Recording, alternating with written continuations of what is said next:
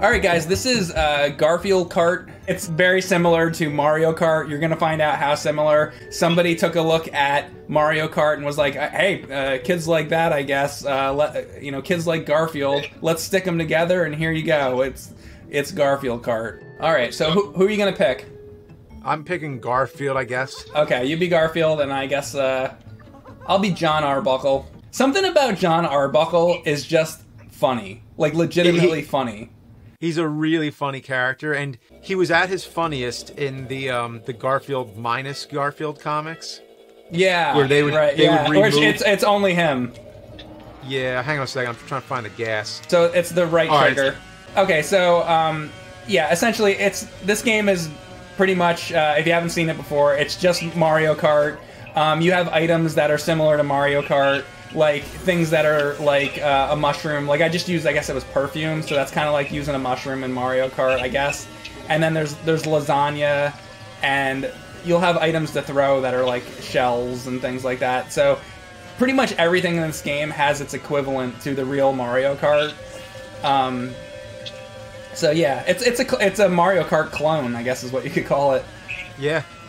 I don't like holding the trigger button. I'm going to say right now, like, I just feel like extra strain on my finger when just pushing B. Like in Mario Kart, you just hold down B and it's. Well, you know what, James? It's not gonna be as good as Mario Kart.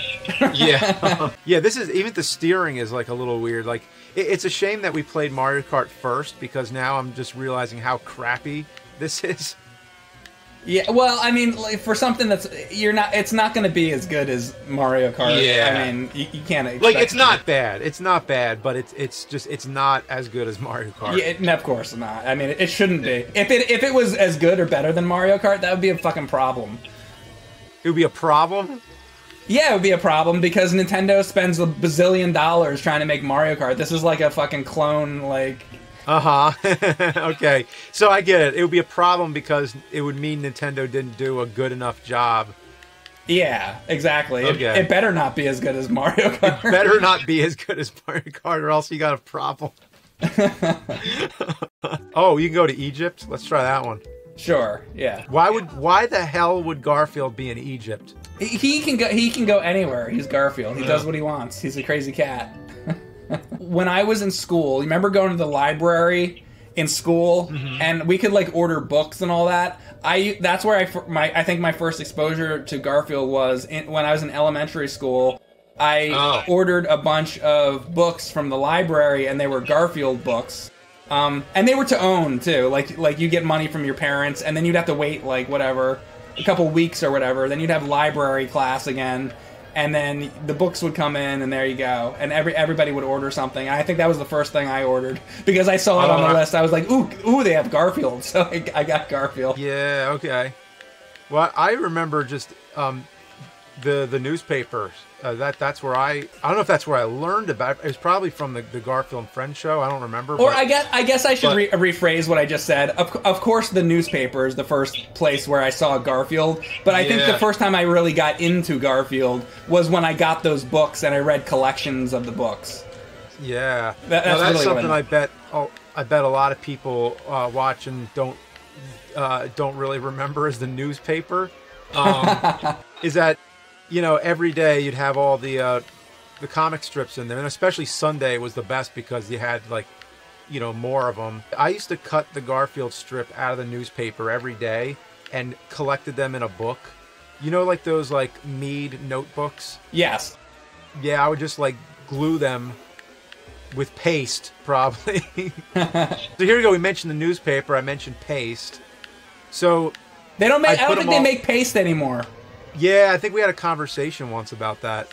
Nobody cares about my thoughts on paste, so we can move on. Yeah, okay. So I used to collect them all in those books until I realized that they were already doing that anyway. Shit, I just fell.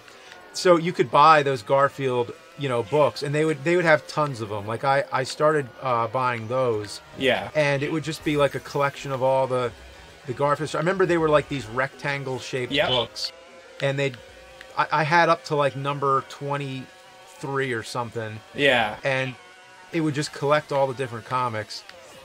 And And then eventually, you know, I just kind of like fell out of it, like I guess most people did, because like any comic series, you know, it's been going on since the 70s. Yeah. How is it going to how many times can Garfield kick Odie off the table? A lot. Or something? He's so still doing it. He's still doing it to this day. So I think, like everything, it gets stale after a while. Sure. But the funny thing is that Garfield has had this weird sort of resurgence, but in an ironic way, where there's the Garfield minus Garfield, which is where they just take out Garfield out of the comics, and it's just John talking to himself, and it's hilarious.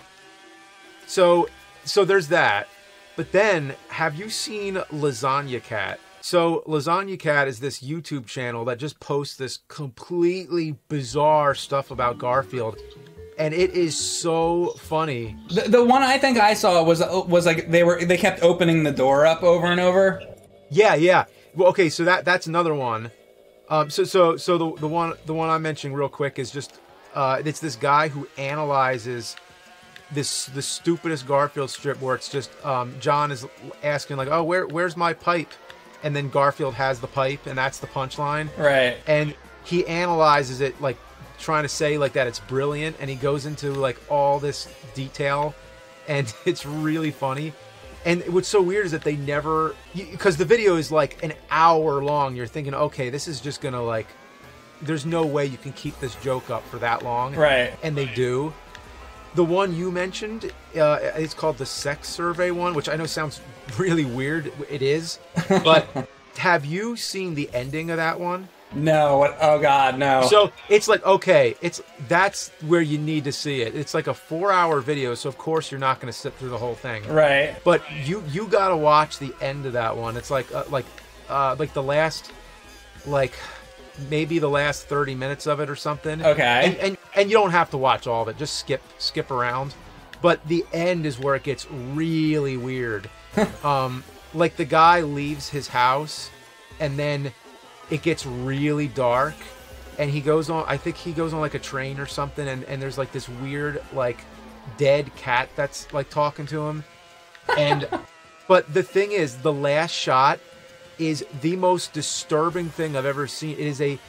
It's like a realistic looking dead baby in a toilet, and oh, no. It's like, and it looks really realistic, and then it like comes alive at the last second, and it's so fucking scary.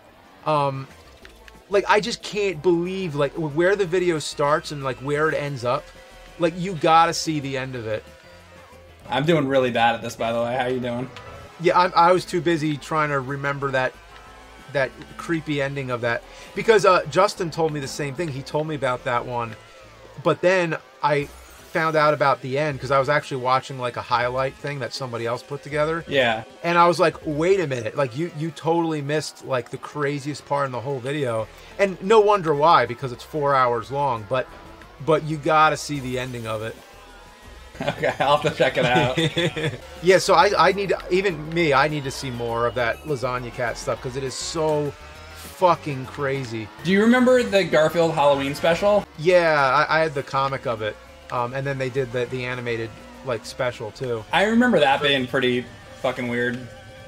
Yeah, it was a little scary. Yeah, because he dresses up as a pirate, and then they end up like finding this. There's like a treasure, but there's like an old man who tells them the story of like the ghost pirates are going to come back to reclaim their treasure. And he brings Odie so he can get twice as much candy, and he basically wants to take all of Odie's candy. Now, do you consider that like a holiday, a Halloween like classic the way like the Great Pumpkin is, or not really? Not really. I mean, it's still pretty good. Like if you're looking for nostalgic animated TV specials that were Halloween, then yeah, but you know, Great Pumpkin is like that's the major classic right there, right? And then of course there's oh, you know what we just did we did a Monster Madness episode on it last year with Lobo, where we just talked about all kinds of Halloween TV specials. We mentioned a bunch of them. I'm trying to think of what the others were. A lot of them were the sitcoms, you know, like there's the Home Improvement, Roseanne, of course. Yeah, there's a bunch. There's one I think we forgot to mention was The Last Halloween. which was this one-off thing about aliens who run out of candy and they come to Earth to get Earth's candy. But it was like an early CG, you know, effects. Like the aliens were all CG. So you were saying before, like, you know, with Garfield kicking Odie off the table, it can kind of get like a little stale and all that. Do you have any like newspaper comics that you remember not really liking too much? That I remember not like. I can't remember because, you know, like I'm obviously not going to remember the ones I didn't like as much. I'm just going to remember the ones I did. The ones that I liked the most were the ones where it was something that was funny if you're a cat owner. Right. So if you know the way cats behave, it was like, it was something that made a lot of sense. Where it's like that's something that cats do. Right. Like eating lasagna. Like eating lasagna, yeah. No, like not actually the lasagna thing. I never liked. I never really like. I get it. Like Garfield, he's a fat cat. He's a glutton. He's a glutton. Yeah, he likes to eat a lot. Like that's Garfield's thing. And yeah, but I like the things where it was like Garfield. There's like a strip I remember where Garfield was planning how he's gonna jump up to like up to get the cookie jar or something. Right. And he plans it out the exact same way cats do. Like, you know when a cat thinks, how am I going to get up there? Yeah. And you can see what's going through the cat's brain. Right. That they're like I'm going to jump on the chair, then I'm going to jump onto the table, and then I'm going to jump onto the bookshelf, you know. And then there's like the one where Garfield is like, he's outside and John opens the door to let him in. But he can't decide if he wants to go in or out. So John's standing there with the door open, and Garfield just keeps changing his mind. It's like that's what cats do. Yeah. Garfield is like the symbol of everybody's cat who's ever owned a cat. Well, they had the equivalents with that. Then there was Marmaduke, who was the same thing. Marmaduke was awful. Like they made it so as boring as it could be. That comic strip is it's like the worst comic strip. Yeah, well, the thing is, what's so funny is that people tend to think now that Garfield is a bad comic, and sure, it had bad ones like anything, but you want a bad comic? That's Marmaduke. Yeah, I wasn't really a big fan of like Family Circus, and I really didn't like For Better or For Worse very much. Those are some of the other ones I didn't really like, but I have a lot of, you know, comics, you know, other than that I liked. I liked, you know, I don't know if you ever read, like, with The Simpsons, like Life in Hell with Matt Groening. I forgot about that one, yeah. Yeah. I don't think my newspaper had that one, though, because you know how sometimes it depended on, like, what paper you had? Only certain circulations, I think, had it, yeah. How about Liz? That's his girlfriend? Liz was the veterinarian. And John liked her, but she didn't like him, I think, right? Yeah, he would. Yeah, like the gag was that he would keep taking Garfield to the vet for no reason other than to see the vet. Yeah, that was like that was the joke all the time. I think eventually, as the comics went on, like way after the fact, like after I was reading them, he ends up marrying Liz. So right. They eventually. Like, it seems like every series has to go that way. Like Steve Urkel in Family Matters with Laura. Yeah. The whole thing is that she wants nothing to do with him. Yeah. But by the time they get to like season, what was it, 7? Or what was the last one? 7? Or did they... I forget how many. It was either 7 or like, I'm going to say like 9 maybe. But the last season of Family Matters, like he ends up like marrying her. I think they don't actually get married. Well, I think he ends up in space, doesn't he? Yeah, he ends up in space, but then, like, the next season was going to be, like, him marrying her, but they already set it up like that. They already set it up like that's what's going to happen, but right before they get married, he has to go on that mission in space. Yeah. So, but it just, you know, it basically is, like, the arc is that they usually end up... I'm, like, I got completely stuck on the fucking wall there. Oh, my God, now I'm in 8th. Anyway, sorry. I mean, really, I think... It was Jim Davis kind of trying to do something unexpected because everybody kept saying that it was like the same old thing, which it was. So, but I think it is a shame, though, I have to say, is that it seems like people only remember Garfield now as like a bad comic when it has a lot of great, comic strips. But the thing is, people don't choose to remember the good ones.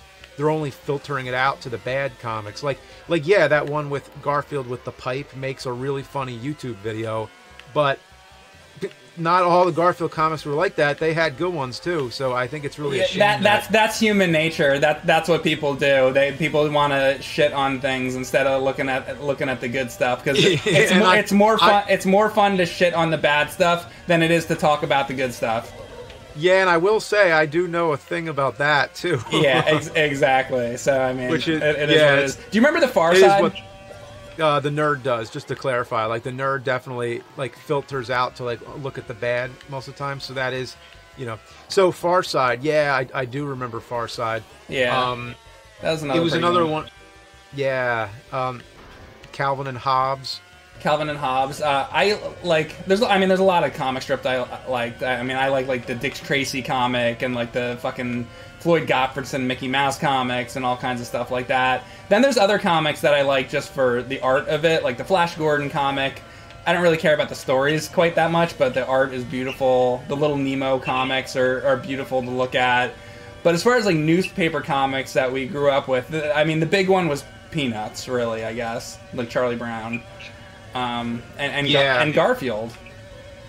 Yeah, I mean, Garfield was, Peanuts was around, much longer than Garfield. So Peanuts that's like the gold standard. Like, I can't think of anything that tops Peanuts. By the way, I have not really been paying much attention to the game. I'm just too busy talking about. I like this better. I like talking about old comics. So. I thought this would be a good excuse to talk about the comics. The game itself is essentially just not as good as Mario Kart. That's all I really have to say about the game. But it's not terrible though. It's fine. Like, it's fine. So yeah. Anyway, main takeaways is like, yeah, I've always loved Garfield. I mean, too much of anything is bad, so of course it got stale. But I think it's really a shame that people only remember the bad Garfield comic strips and nobody wants to remember the good. It's kind of like when people make fun of the 66 Batman. Yeah. And every time they ever show a clip, it's always like the clip of Batman dancing or something. Yeah, or the clip of him with like the pink like bat suit on, just to make it look like absolutely like ridiculous. Which it was though, but that's another subject. Yeah, it's like, if you look back at the show, it's like, wow, it was actually a really good show. Yeah. It's like sometimes people don't give enough credit for things. They kind of just filter it out to make it into like a meme or something they can make fun of. Yeah. So I think Garfield is a lot better than people give it credit for. That's the bottom line.